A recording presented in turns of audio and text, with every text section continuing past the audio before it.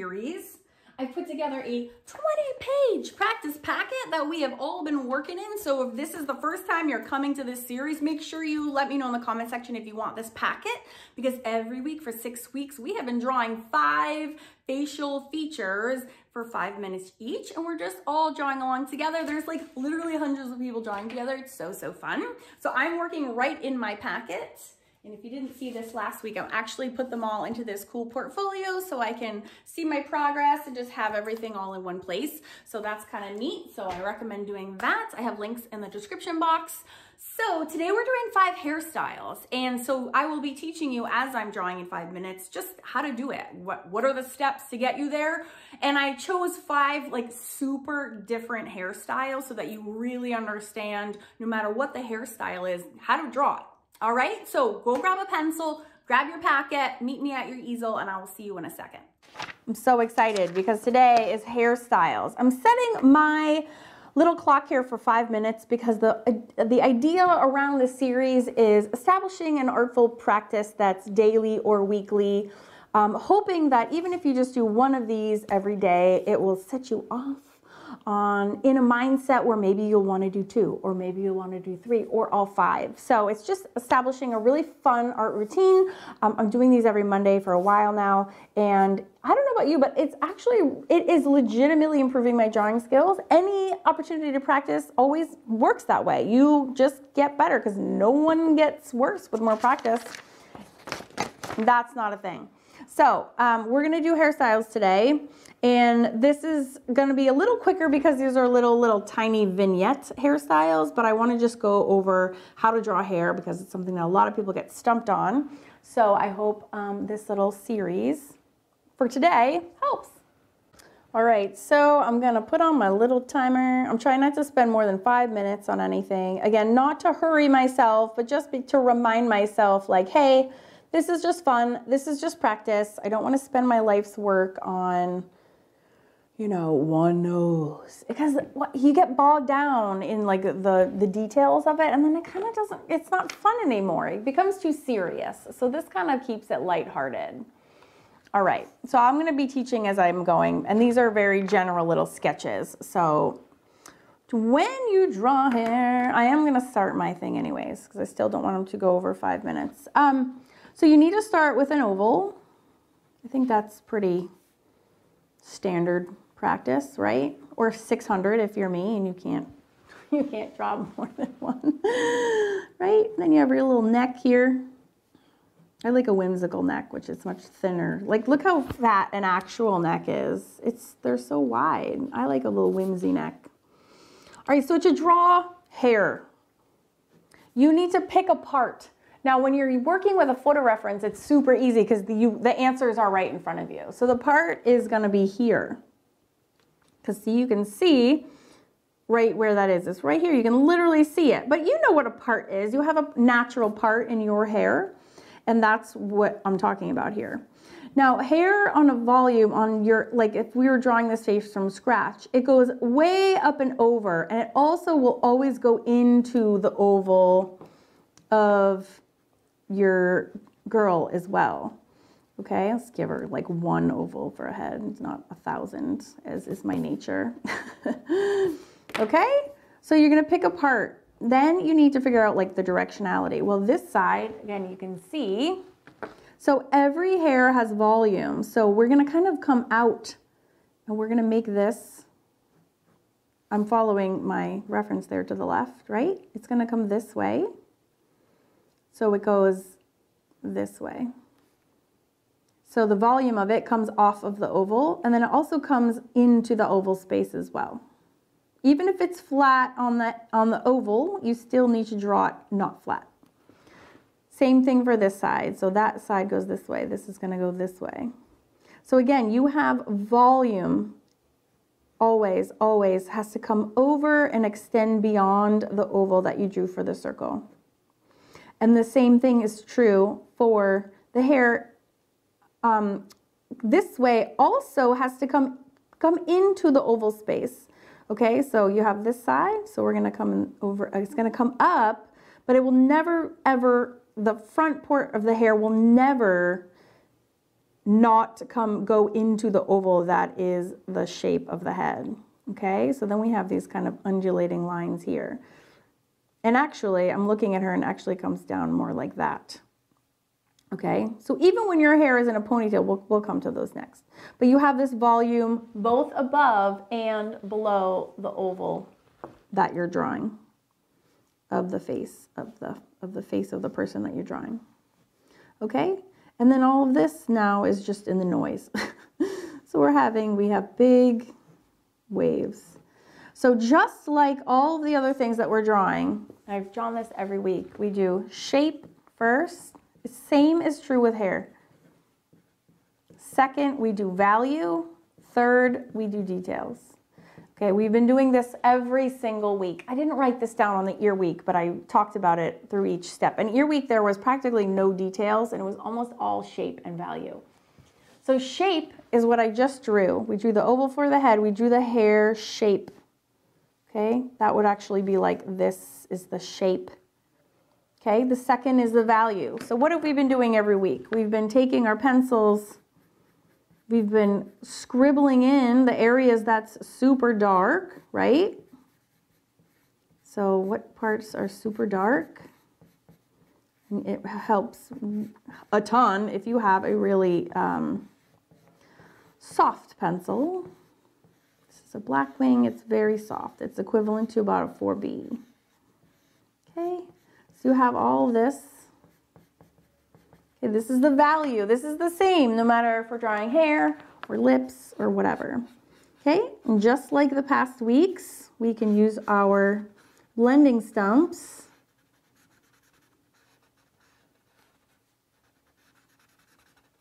to, her hair is one mass, so there's no reason that your drawing cannot also be one mass.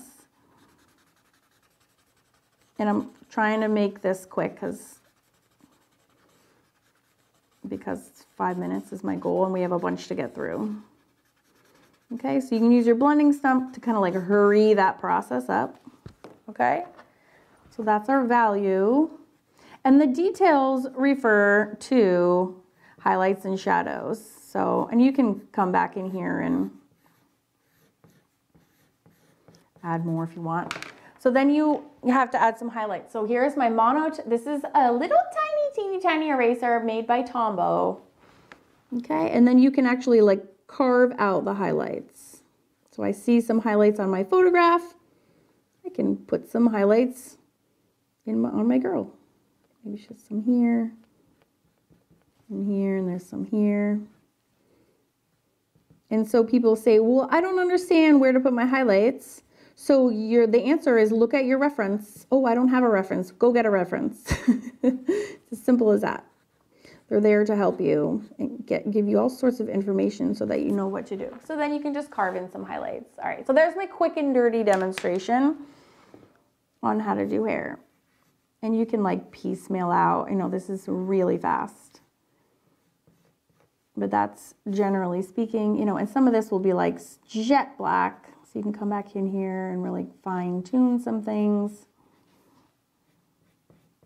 But I just wanted to give you an overall general thing, okay? So it's the same thing. We have shape, value, details, okay? So that was about 6 minutes for that little demonstration.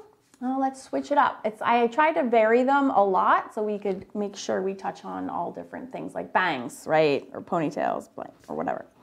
Okay, so I'm resetting my clock. I'm trying to teach and draw at the same time. Okay, so same thing here. We have, she's a really long head. Oh, I bet you this is a wig, that's why. So here's her head. She's got a beautiful shape, face. Okay. So remember, we do shape first. And with hair, again, we pick the part. So her part she's a middle part, you can see, because all of her hair is perfectly symmetrical. So if it was a side part, then it would not be symmetrical anymore. So her hair, all right, this is her eye line. The eye line, this is her head oval like we're drawing her from scratch. The eye line goes straight across the center.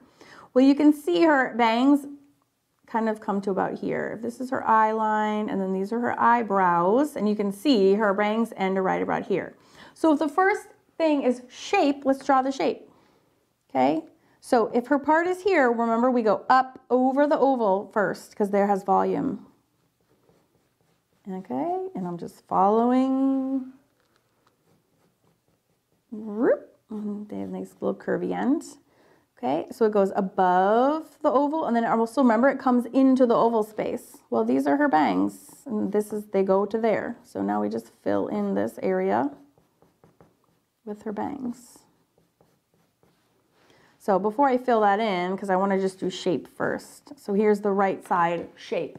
The left side is identical. So we go up and over. Again, we come to about here. And we have our bangs to about here. So that is the shape. Okay, and then we do the value next. So the value is when we color it in or draw it in.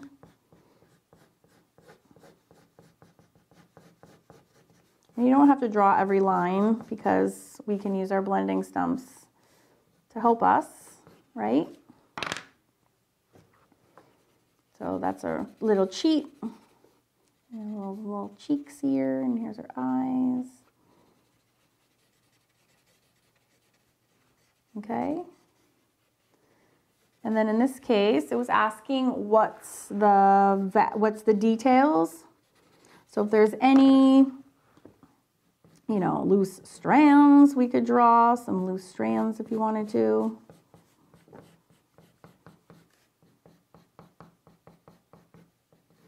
And then again, this is where your highlights would go. So she has some highlights like in her bangs. You can just take your eraser and you carve them out.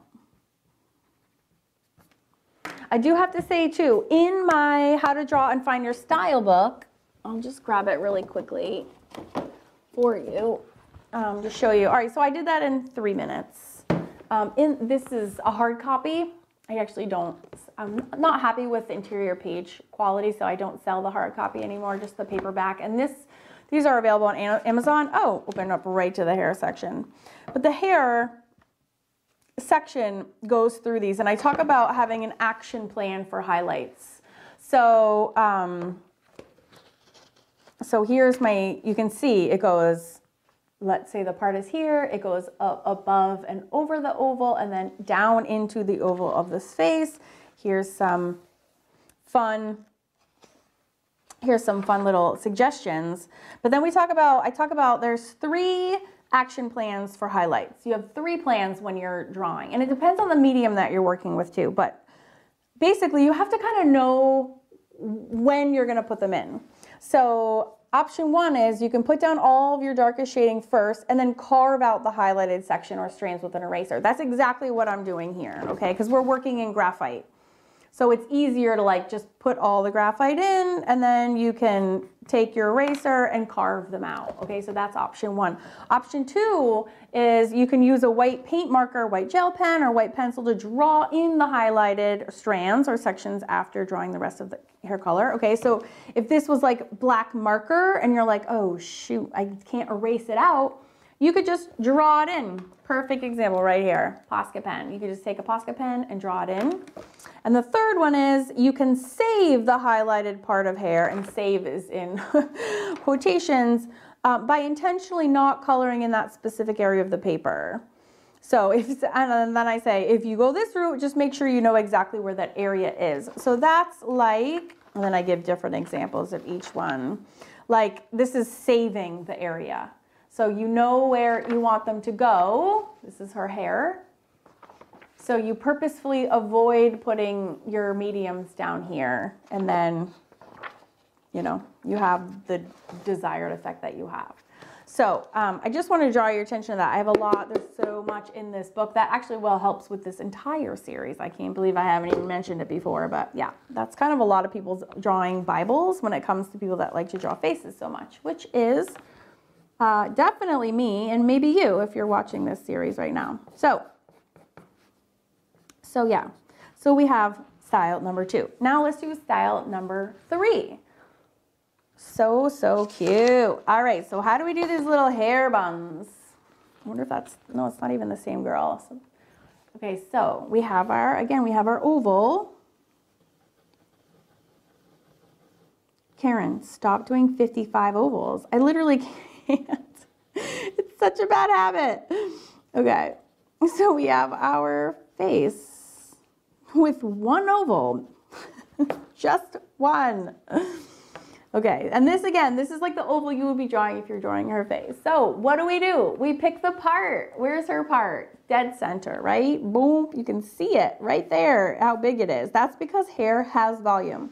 So even though this is tightly to her head, you still have to go up and over the oval a little bit because there still is volume there, whether you like it or not.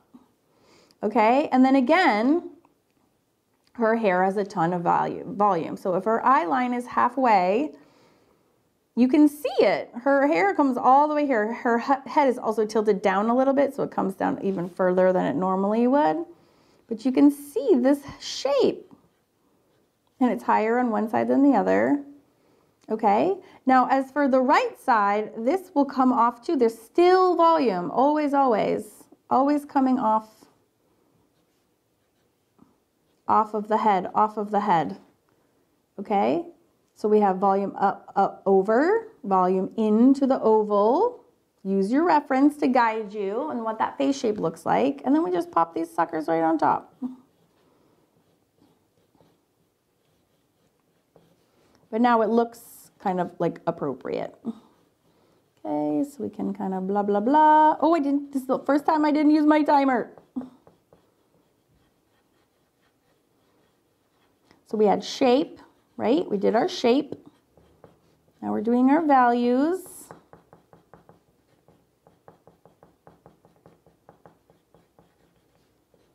Again, we can preserve the highlights. That was option 3. We can draw them in. That was option 1. But first, we are going to use our blending stump to just fill in the value part of it.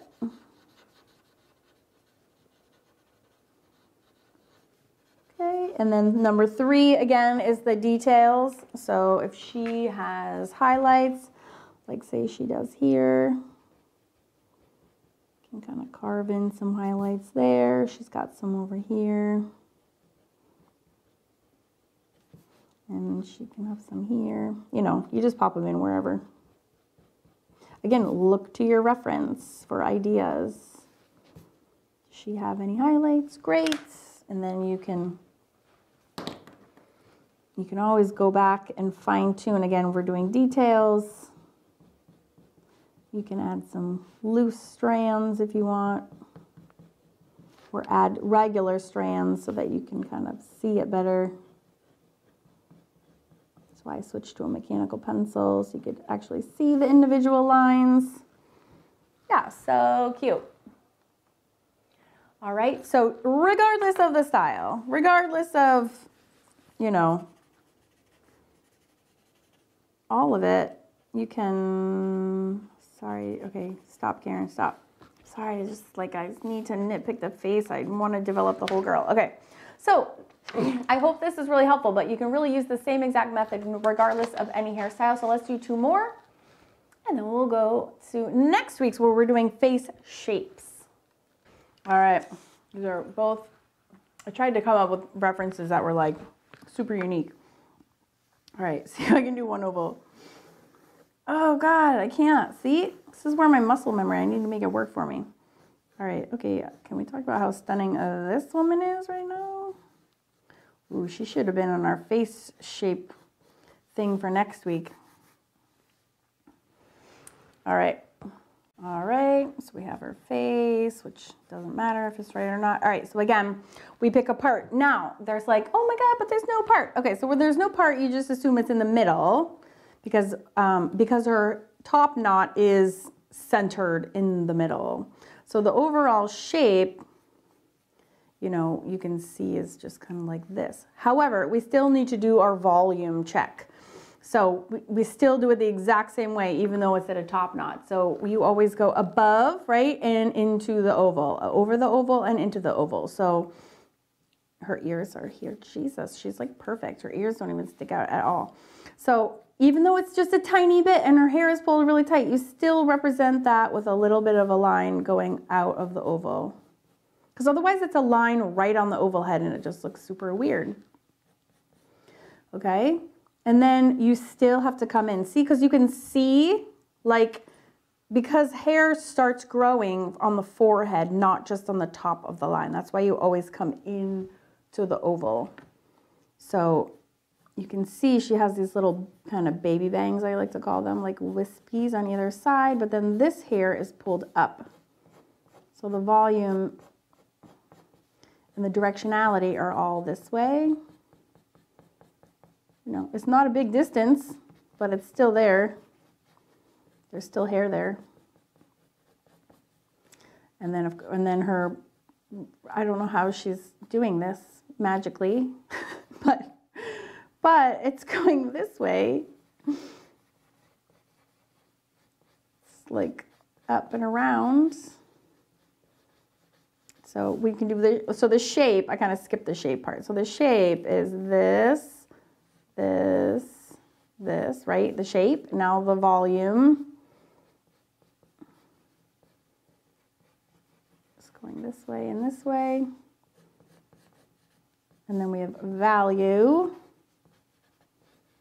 which again, you know, this is like black in here, so you can get really dark. Don't have to be shy about the value.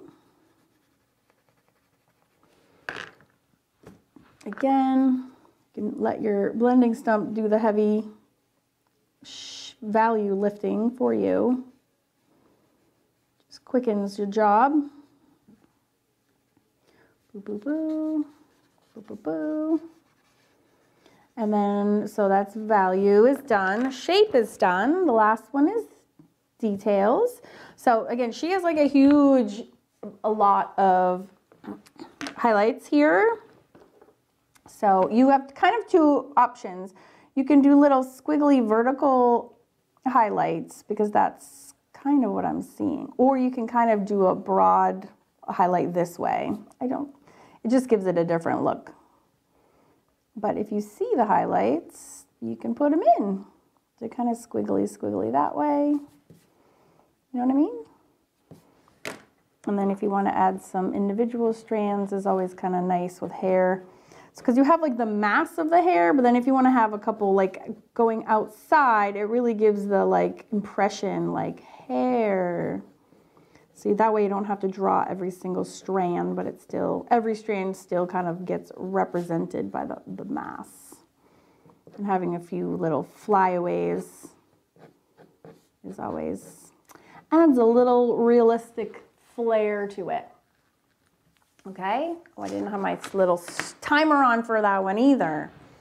I just know people struggle with hair a lot, but once you just break it down the same way we break everything else down, it makes it so much easier.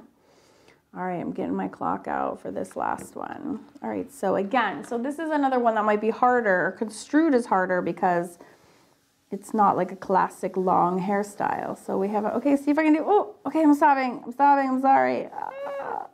Head, look at her little pointy chin. She would be good for our face shape lesson too. So you still do it exactly the same way. Step one, pick a part. Now you can see her part is here. Okay, so you can see it. That's why, again, why photo references are everything. So I can see where, because that's where all the hair goes to. It like literally points in this direction. So remember, hair has volume. So we're gonna jump up. I always just go up first, I don't know why. But so we're gonna start at the top and we're gonna aim for her bangs, just like we did this other bangs girl, right? To get the, because remember, we gotta do her shape. So let's just do her eye line so we know where to go. So if her eyes are here and her eyebrows are here, and I can see from this photo that her hair goes to about here.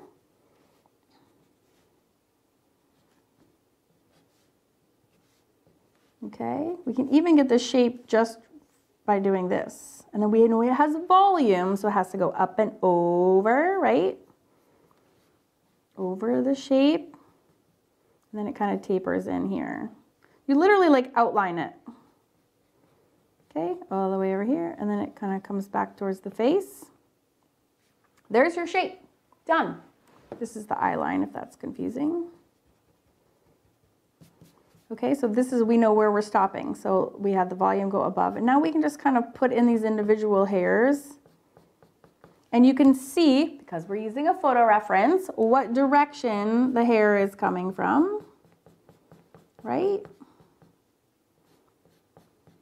And it kind of ends up here. So it goes into the circle, which was our second kind of priority. And she has this very like sandy color hair, so we're not going to probably do highlights. I'm probably just going to leave it like this, because it kind of gives her like a, kind of the look that she has going on.